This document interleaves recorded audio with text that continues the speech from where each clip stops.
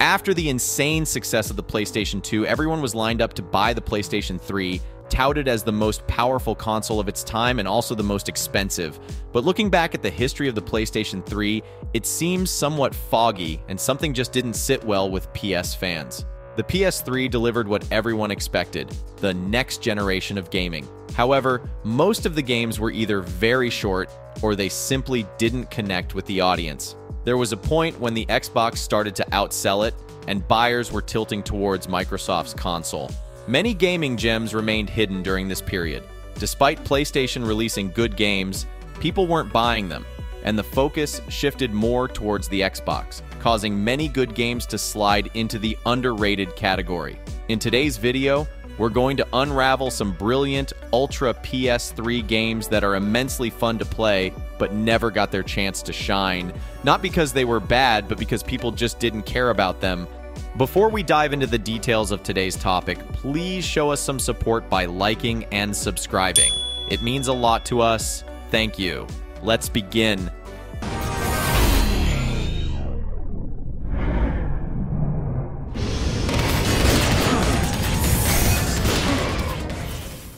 Vanquish, the best 3D Contra game that we never got from Contra franchise.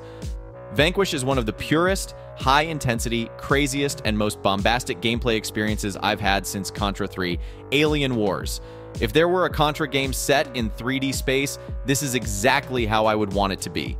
In the dynamic landscape of video gaming, where East meets West in a frenetic clash of cultures and gameplay styles, Vanquish emerges as a beacon of harmonious convergence. Developed by Platinum Games, a studio renowned for its unorthodox and thrilling titles like Bayonetta and Mad World, Vanquish is an audacious foray into the third-person shooter genre, traditionally dominated by Western developers. Yet, it refuses to be just another addition to the genre. It redefines it with a distinctly Japanese flair.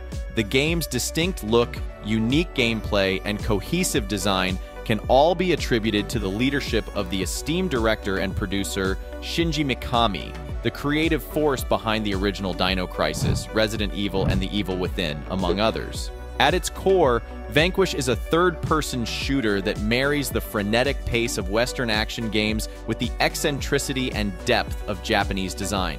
It's a game that moves at breakneck speed, inspired by classic arcade shoot-'em-ups, where the screen often becomes a chaotic ballet of bullets and explosions. This speed is not just for show, it's central to the gameplay.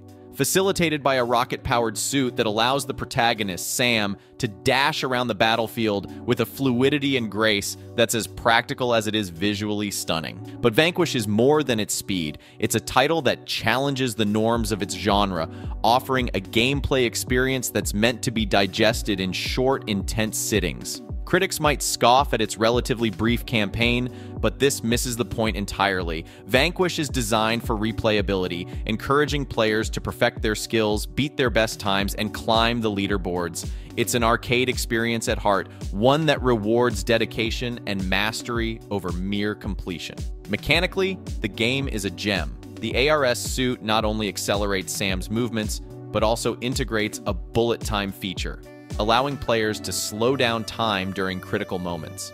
This mechanic, while not novel, is executed with such finesse and integrated so deeply into the game's fabric that it feels fresh and exhilarating. The game demands and nurtures skill, offering a learning curve that's both challenging and immensely satisfying. Narratively, Vanquish doesn't take itself too seriously. Its plot and characters are over the top, a self-aware nod to both American and Japanese gaming stereotypes. We need that laser out of commission now! I'll pick you up when it's done! That helps. It's a game that knows it's a game, delivering a story that's as much a pastiche of genre cliches as it is an homage to them. The result is a title that's confident in its identity, unafraid to be bold, and unashamedly fun.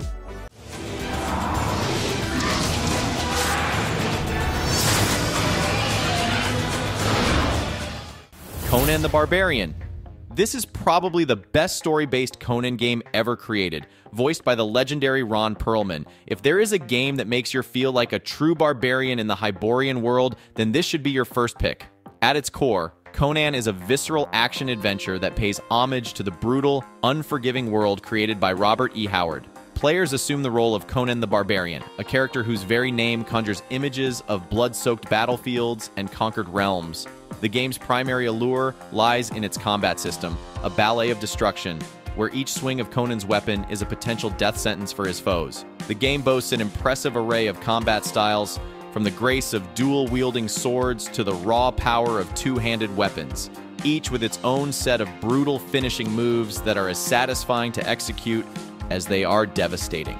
Graphically, Conan is a feast for the eyes, with beautifully rendered landscapes and character models that bring the world of Hyboria to life. The game's artist Eugene Kiem said that he used Frank Frazetta's paintings as a reference for the game's art direction and tried to recreate the sense of scale, color, and lighting that Frazetta used.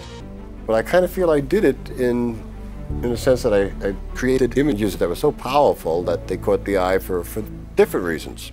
He also said that he used a lot of motion capture and facial animation to make the characters more realistic and expressive. The game's visual effects during combat, a spectacle of blood and dismemberment, remain a highlight, emphasizing the game's mature rating. The soundscape of Conan complements its visual prowess, with every clash of steel and grunt of exertion resonating with a satisfying clarity.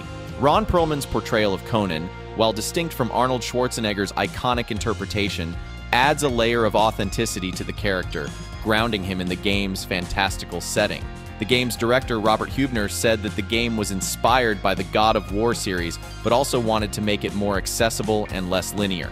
He also said that the game's combat system was influenced by the Soul Calibur series. The controls in Conan are intuitive, allowing players to effortlessly navigate the barbarian through hordes of enemies and intricate level designs reminiscent of classics like Prince of Persia and God of War. The gameplay and action that drive the experience forward, with the story serving as a backdrop to Conan's relentless pursuit of glory and vengeance. This focus on action over narrative is not a detriment, but rather a conscious choice that aligns with the game's arcade-inspired sensibilities. This is a must-play, even if you are slightly into sword and sorcery genre. This game is a very hard find. You must use emulator to play this. Look, we're gonna sit tight and wait for backup. Understand? Dead to Rights: Retribution. The original Dead to Rights was one of the craziest action games ever, immersing you in the life of an 80s B-movie protagonist, and it was brutally fun. The second game didn't quite hit the mark, but the third installment tried to recapture the charm of the first one. Dead to Rights: Retribution rekindles the flame of its predecessors with a combat system that thrives on brutality and straightforwardness. Jack Slate's arsenal of moves, encompassing everything from bone-crushing melee combos to precise gunplay, offers a visceral satisfaction that few games can match. The addition of Shadow, a fiercely loyal dog with a penchant for savage maulings, introduces a dynamic layer to the gameplay, allowing for moments of brutal synergy between man and beast that are as strategic as they are bloodthirsty. The game's visuals, shrouded in murkiness, contribute to the rough-around-the-edges feel that both adds to and detracts from the overall atmosphere. These graphical shortcomings, coupled with a cliché-ridden narrative that treads familiar ground, might undermine the game's ambitions for some. Yet Dead to Rights: Retribution transcends these imperfections through sheer force of will, or more accurately, through the sheer force of its combat. The game's simplicity in mechanics belies a depth of strategic possibilities, encouraging players to experiment with the full breadth of Jack's and Shadow's capabilities, whether it's leveraging the environment for brutal takedowns or utilizing Shadow's abilities for tactical advantages. There's a constant sense of empowerment that keeps the adrenaline pumping. The narrative has a solid writing and commendable voice acting that breathe life into the seedy world of Grant City. Doesn't negotiation require a two-way conversation? How many are up there? Do you know? How many hostages? Moments of unintentional humor aside, the story manages to deliver impactful moments that resonate with the themes of corruption and redemption that are central to the Dead to Rights series. Exploring the dank alleys and grimy warehouses of Grant City reveals a game environment that, despite its visual limitations, is rich in atmosphere. The attention to detail in world building, from ambient advertisements to the environmental storytelling, paints a vivid picture of a city teetering on the brink of chaos. This backdrop serves as the perfect arena for Jax and Shadow's violent crusade against the criminal underworld. The game's combat system is a mix of hand-to-hand combat and gun shooting, where you can use various weapons and moves to kill human enemies or switch to your dog Shadow for stealth and attack. The game also features a dynamic cover system, a health regeneration system, and an adaptive AI that make the combat more realistic and challenging. The game's combat system is different from the previous games in the series, as it allows you to create your own style of fighting and experience more fluid, responsive, and visceral action. However, by making the game console exclusive, they missed the opportunity to reach a wider audience.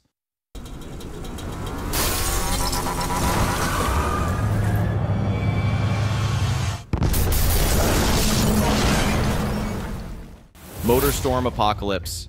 See, this is a biased entry from my side because I am sucker for racing that has some destruction gimmick attached to it. Motorstorm Apocalypse sets itself apart by plunging players into the heart of a fictional American West Coast city besieged by a catastrophic natural disaster. Unlike its predecessors, which explored the untamed terrains of deserts, icy landscapes, and tropical islands, Apocalypse delves into the urban jungle where skyscrapers crumble and the ground beneath your wheels can betray you at any moment. This shift to an urban setting does not merely serve as a backdrop, but actively participates in the race, creating a dynamic and unpredictable environment that keeps players on the edge of their seats. The game's festival mode, the centerpiece of the single-player experience, introduces us to 3 different racers across various difficulty levels, each with their unique perspective and challenges. From the breezy rookie levels with MASH to the intense veteran races with Big Dog, players are treated to a diverse range of vehicles that include, but are not limited to, choppers, big rigs, and the exhilarating additions of supercars and superbikes. The variety in vehicle types ensures a versatile racing experience, compelling players to adapt their strategies according to their chosen ride's strengths and weaknesses. However, Motorstorm Apocalypse is more than just a racing game. It's a spectacle of destruction. The visuals are nothing short of breathtaking, with environmental disasters occurring in real time, forcing players to navigate through collapsing buildings, seismic upheavals, and other apocalyptic hazards. This level of environmental interaction is rarely seen in racing games and sets Apocalypse apart as a pioneer in integrating dynamic level design with high-octane racing action. Motorstorm Apocalypse is a triumphant evolution of the series, blending high-speed racing with an unprecedented level of environmental interaction. While it might not cater to the purists seeking a hardcore racing simulator, it offers a unique and exhilarating departure from the norm, making it a must-play for those seeking thrills beyond the traditional racetrack. Will only piss him off. Rise, sacred warrior.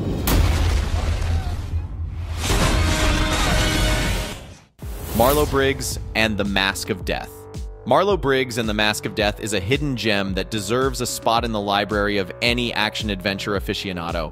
It's a game that knows exactly what it wants to be and embraces it with every fiber of its being. In an industry often criticized for taking itself too seriously, Marlo Briggs is a breath of fresh, albeit explosive air. This game was released very close to GTA 5, and there was no chance of any sales happening around GTA. Let's try to understand what kind of game is this. Marlo Briggs and the Mask of Death catapults players into a whirlwind of revenge and mysticism, casting them as Marlo Briggs, a smoke jumper thrown into a world far removed from the flames he's accustomed to battling. Visiting his girlfriend's archaeological dig site, damn, it's hot down here. Marlo finds himself embroiled in a sinister plot that transcends the mundane, leading to his untimely demise and subsequent resurrection. Gifted with newfound powers and the sarcastic companionship of the Mayan Mask of Death, Marlo embarks on a vendetta against a megalomaniacal villain intent on divinity through ancient rituals. The game's narrative, dripping with cheese and self-aware humor, is a love letter to the era of action heroes who spoke with their fists as eloquently as with their words. Okay. Did you know rainbows are an omen of death? Marlowe Briggs doesn't shy away from its B-movie inspirations. Instead, it revels in them, delivering dialogue and scenarios that could easily be at home on a grindhouse film reel. Wonderful news. Excellent work, Miss Torres. But, I'm afraid you're going to have to find someone else to help you with the translation. The villain, Long, is the epitome of hammy evil. Dear. Count yourself blessed to pay with this. While the dynamic between Marlowe and the Mask provides a constant stream of comedic relief amidst the chaos. Yes, either that or dying 1,000 horrible deaths. Choo-choo. Gameplay-wise, Marlowe Briggs draws comparisons to the God of War series, with its hack-and-slash mechanics and emphasis on combo-driven combat. However, it distinguishes itself through its sheer willingness to embrace the absurd. From battles atop runaway trams to confrontations with helicopters, the game ensures that every moment is filled with high-octane action. The inclusion of magic abilities and a variety of weapons adds layers to the combat, though these powers primarily serve to amplify the spectacle rather than the strategy. The true star of the show, however, is the game's set pieces. Marlowe Briggs is a testament to the creativity of its developers, pushing the envelope with sequences that mix combat, platforming, and even shoot-'em-up segments.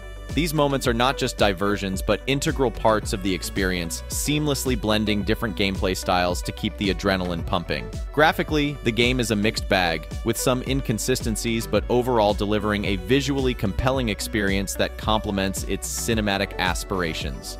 The platforming segments and collectible hunts offer a brief respite from the relentless action, providing players with opportunities to explore and fully immerse themselves in the game's world. Marlowe Briggs and the Mask of Death is a hidden gem that deserves a spot in the library of any action-adventure aficionado.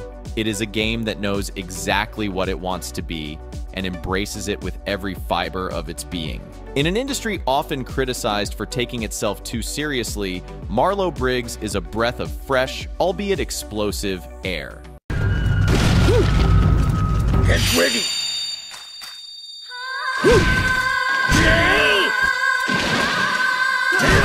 Try this! Genji's Days of the Blade. This is one of those games that may have not been appreciated by the mainstream reviewer, but it has developed a cult following. Genji games are a series of action-adventure games developed by Game Republic and published by Sony Computer Entertainment for the PlayStation 2 and PlayStation 3 consoles. They are loosely based on the classic Japanese literary work, The Tale of the Hike, which narrates the epic conflict between the Genji and Heishi clans during the 12th century. The games feature historical and fictional characters such as the samurai Minamoto no Yoshitsune and the monk Musashibo Benkei, who fight against the Heishi forces using magical stones called Ama Hagane that grant them supernatural powers. The first game, Genji: Dawn of the Samurai, was released in 2005 for the PlayStation 2. It received generally positive reviews from critics, who praised its graphics, combat system, as the sequel to Genji: Dawn of the Samurai, a PlayStation 2 title lauded for its visual prowess and decent action. Days of the Blade continues the saga in feudal Japan, and historical accuracy. Interestingly, this was one of the launch titles for the console and showcased its graphical capabilities. The game introduces a roster of 4 characters, each bringing their unique skills to the battlefield, which adds a layer of strategic depth to combat. The ability to switch characters seamlessly mid-battle is a well-executed feature that enriches the gameplay, allowing for dynamic tactical adjustments. The narrative of Days of the Blade is packed with stunning visuals and epic boss battles. The reliance on well-tested hack-and-slash mechanics of Onimusha and Shinobi games fully leverage the PS3's capabilities for a more immersive and interactive experience. The inclusion of the Kamui mode, an alternate reality where players can dispatch foes unscathed if they master a button-matching minigame, serves as a respite from the insanity going on during intense combats. However, there are a few downsides too. The game seems to be stuck at 30 FPS, and for a beautiful game with such great combat animation, it really should have been a solid 60 FPS experience. Then there's the issue of the fixed camera, which can become frustrating at times, but this isn't a new problem. There are countless games with fixed cameras, and gamers have learned to navigate through the challenges they present. The game offers a fantastic experience. It's just that when it was released on the PS3, other games completely overshadowed it. Its archaic setting caters to a niche audience, which also dampened the sales. This was the last of the Genji games on any platform, and finding a physical copy of this game is really hard. The easiest way to experience it is with an emulator, where you can actually play it at 60 FPS, which is how it's meant to be played.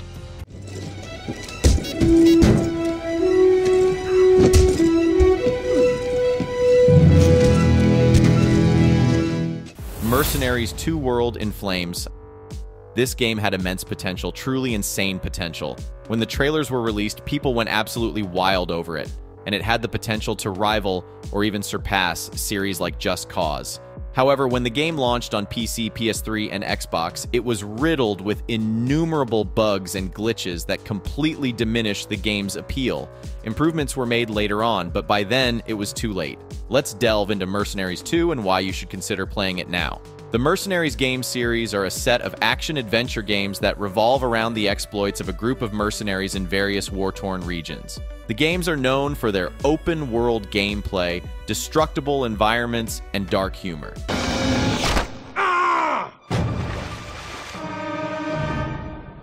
The series consists of 2 main titles and 1 canceled spin-off. Destruction, 2005, was the first game in the series released for the PlayStation 2 and Xbox. It was set in North Korea during a fictional military coup where the player had to hunt down the members of the rogue regime.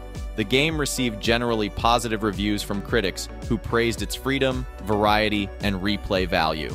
Mercenaries 2: World in Flames, 2008, was the sequel, released for the PlayStation 3, Xbox 360, and Microsoft Windows. It was set in Venezuela during a fictional oil crisis where the player had to take down a corrupt dictator who betrayed them.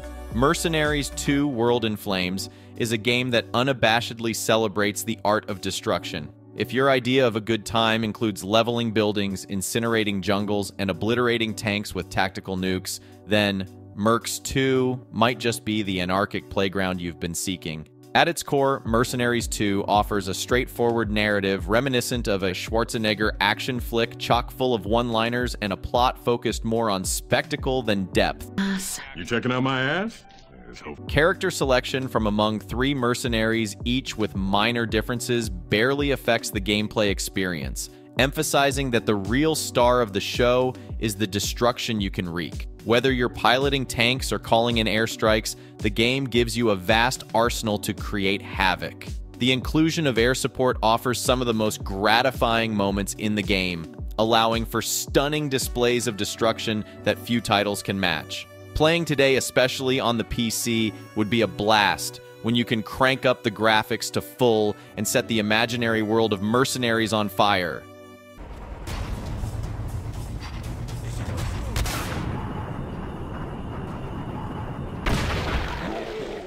Singularity.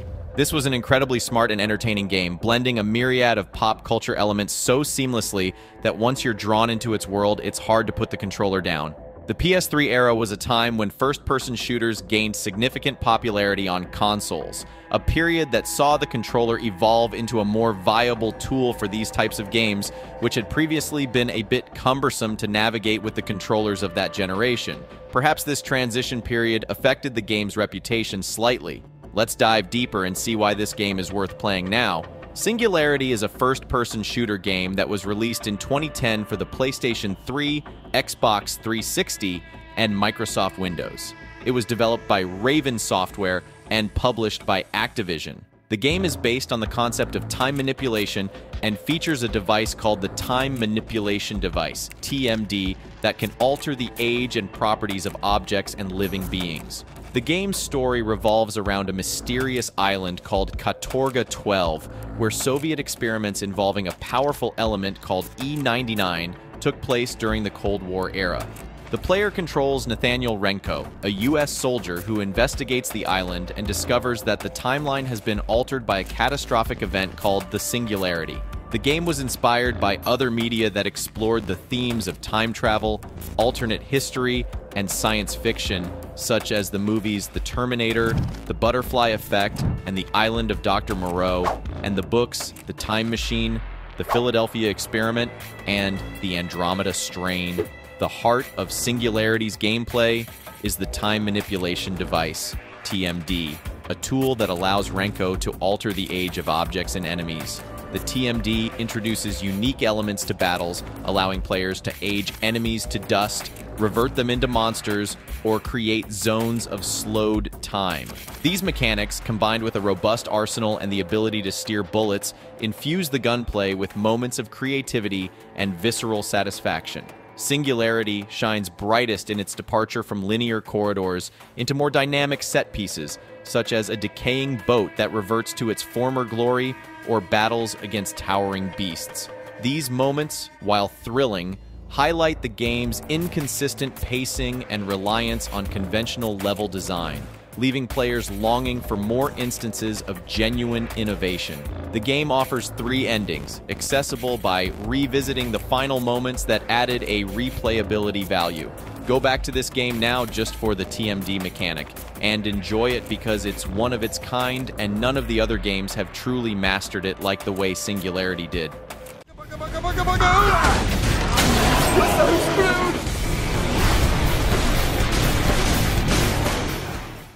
Shadow of the Damned. Shadow of the Damned is a third-person action horror game that was released in 2011 for the PlayStation 3 and Xbox 360. It was developed by Grasshopper Manufacture, a Japanese studio led by Goichi Suda, also known as Suda51. The game was a collaboration between Suda51 and Shinji Mikami, the creator of the Resident Evil series, who served as the executive producer and creative director. The game also featured music by Akira Yamaoka, the composer of the Silent Hill series. The game's development began in 2006, when Suda51 and Mikami met at a party and decided to work together on a project. The game was initially titled Kurayami, which means darkness in Japanese, and was inspired by the works of Franz Kafka. The game was supposed to be a psychological horror game that used the Wii remote as a flashlight and a weapon. However, the game was canceled by EA, the publisher, due to creative differences and technical issues. The game was then reworked and renamed as Shadows of the Damned, with a more action-oriented and humorous approach. The game's story follows Garcia Hotspur, a demon hunter who travels to the underworld to rescue his girlfriend Paula from the Lord of Demons Fleming. Garcia is accompanied by Johnson, a former demon who can transform into various weapons and a motorcycle. The game's tone is influenced by the grindhouse and splatter genres, with a lot of gore, violence, and sexual innuendo. Shadow of the Damned follows the story for Garcia Hotspur, a demon hunter who goes to the underworld to save his girlfriend Paula from Fleming, the Lord of Demons. Along the way, he faces various enemies and challenges and witnesses Paula's repeated deaths and torture. The game's development was challenging as the team had to deal with cultural and language barriers, as well as the limitations of the Unreal Engine 3, which was used to create the game. The game also faced some censorship issues, as some of the content was deemed too offensive or graphic for certain regions. The game received mixed reviews from critics and players who praised the game's style, music, and humor. Darkness. How did you not know? Some demon hunter, I say.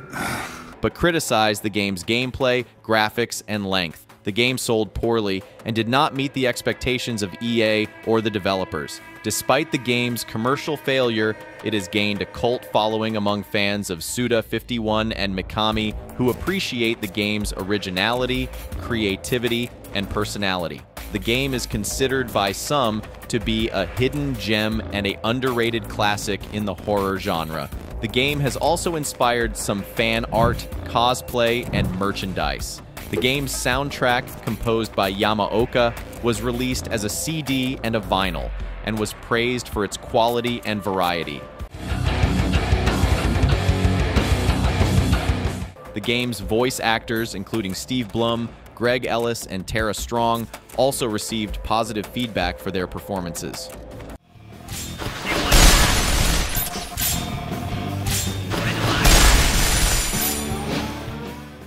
Resonance of Fate. Resonance of Fate is a role-playing game that was developed by Tri-Ace, a Japanese studio known for the Star Ocean and Valkyrie Profile series. The game was released in 2010 for the PlayStation 3 and Xbox 360, and was later remastered in 2018 for the PlayStation 4 and PC.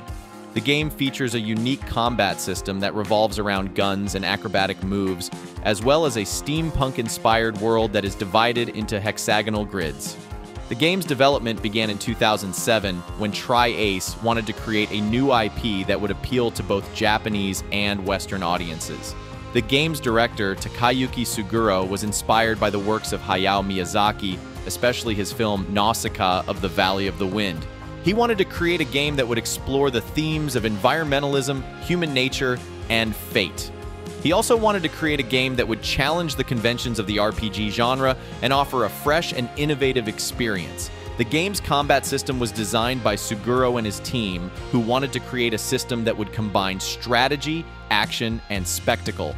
The game's combat system is based on 3 concepts: scratch damage, direct damage, and hero actions. Scratch damage is inflicted by machine guns and it reduces the enemy's health bar, but it can be recovered over time. Direct damage is inflicted by handguns and grenades, and it permanently reduces the enemy's health bar, but it is less effective than scratch damage. Hero actions are special moves that allow the characters to run, jump, and shoot across the battlefield while avoiding enemy attacks and creating combo opportunities. The game's combat system requires the player to balance these 3 elements and use them effectively to defeat the enemies. The game's world was created by the art director Kaoru Kaku and his team, who wanted to create a world that would reflect the game's themes and atmosphere. The game's world is set in a post-apocalyptic future where humanity lives in a massive tower called Basel, which was built to purify the polluted air. The game's world is divided into hexagonal grids, which represent different areas and environments. The game's world is also influenced by the steampunk genre, which combines elements of science fiction and Victorian aesthetics. The game's world features various machines, gears, pipes, and steam engines, as well as different cultures, costumes, and architectures. The game's music was composed by Motoi Sakuraba, who is also the composer of the Star Ocean and Valkyrie Profile series.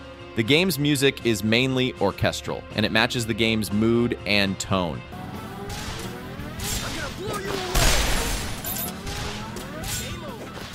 The game's music also features some rock and electronic elements, as well as some vocal tracks. The game's main theme song, Eminence Grise, is performed by the singer Phylon, and it expresses the game's theme of fate. The game's development was challenging as the team had to deal with the limitations of the hardware as well as the expectations of the fans and the critics. The game also faced some localization issues as some of the content and dialogue had to be changed or removed for the Western release. The game received mixed reviews from critics and players, who praised the game's combat system, world, and music, but criticized the game's story, characters, and difficulty. The game sold poorly and did not meet the sales target of the publisher, Sega. Despite the game's commercial failure, it has gained a cult following among fans of Tri-Ace and RPGs, who appreciate the game's originality, creativity, and challenge. The game is considered by some to be a hidden gem and an underrated masterpiece in the RPG genre. The game has also inspired some fan art, cosplay, and merchandise. The game's remaster, Resonance of Fate 4K HD Edition, was released in 2018, and it features improved graphics, performance, and resolution. The game's remaster was well received by fans and newcomers who enjoyed the game's enhanced presentation and gameplay. Today's video is finished, guys. If you had fun watching what we did in this video, please show us some love by liking and subscribing. Till next time. Maybe trouble at the power station. You up for a trip? Yeah, I am. I'm good in the dark.